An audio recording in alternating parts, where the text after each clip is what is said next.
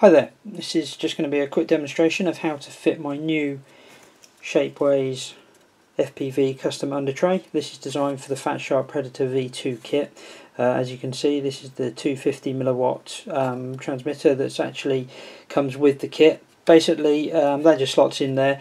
If you've seen any of my other stuff, basically this is exactly the same as my original FPV Undertray for the Phantom 1, but this is specifically designed for the 2. Obviously the biggest problem with the 2 is you've got to get both fingers in to be able to get the battery out.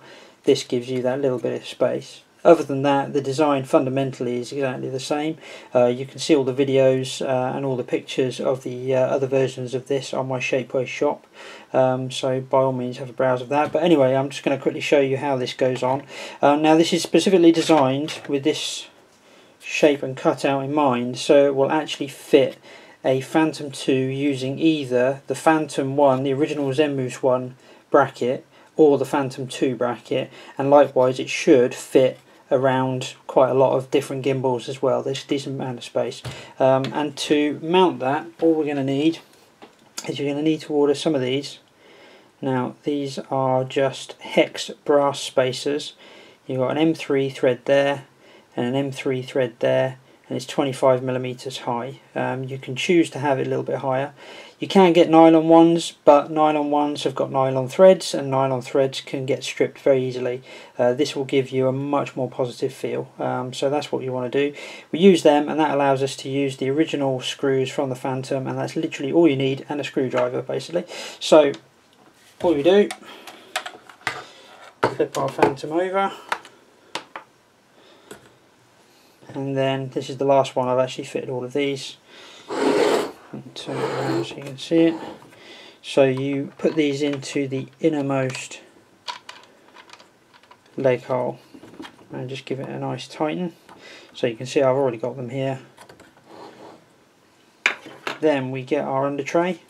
I would advise you just get the TX into the holder. You'll see there's plenty of space for your cables at the back there. What I would then say, if you do have the power filter, which I have here, this is the power filter. This is my power filter holder for the Fat Shark Predator V2. That's available also on my shop. What I tend to do with this is fit it before I actually put the Undertray on, and I just use a bit of Velcro, lash it in around the TX, pincer it down, and then we just strap that on. That's perfectly secure, and it doesn't get in the way of the heatsink, which is what we want. Okay, so all you got to do then is basically just slide this in, and you just slide it around the rubber dampeners and then lower it on, and you'll see it seats nicely. You should have all the holes now available. It's just a simple case of that's our existing screw that we took out of this leg hole. And we simply, it says, attach these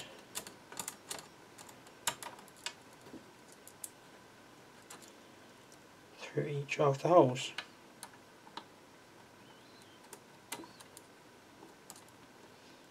And I will fast forward doing that.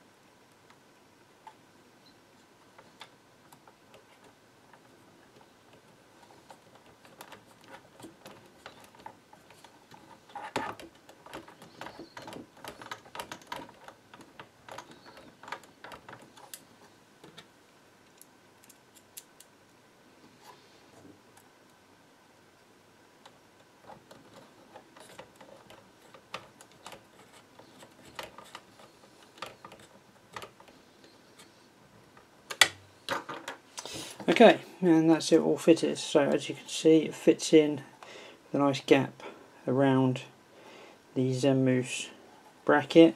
This is the original ZenMoose bracket, but the new one will fit in there. The dimensions have all been measured out, so so that will fit in that recess there. And that's basically about it. All you've then got to do, I've got an auxiliary cable power coming out of the hole in the side of the Phantom. That just goes to the filter, like so, he says.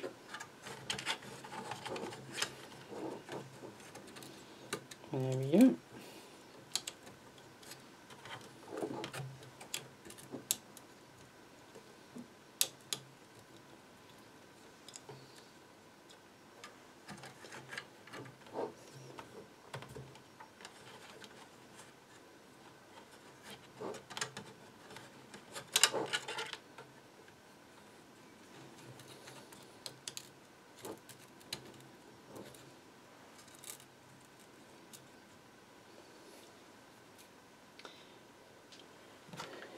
And then it's just a case of, you've got your normal power cable.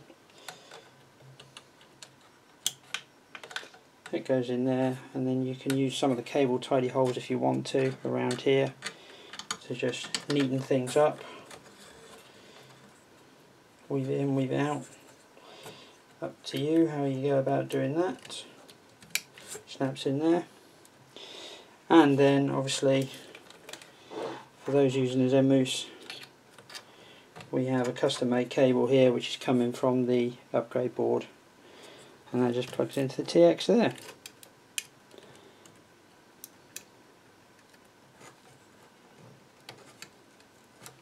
Like so. So that's your basic setup.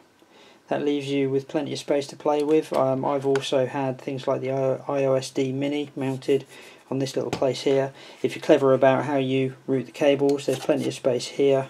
And obviously with the Phantom 2 and the nice big battery, that should give you plenty of flight time, keeps your TX away from the major electrical components working around in here, and that's basically how it's all done.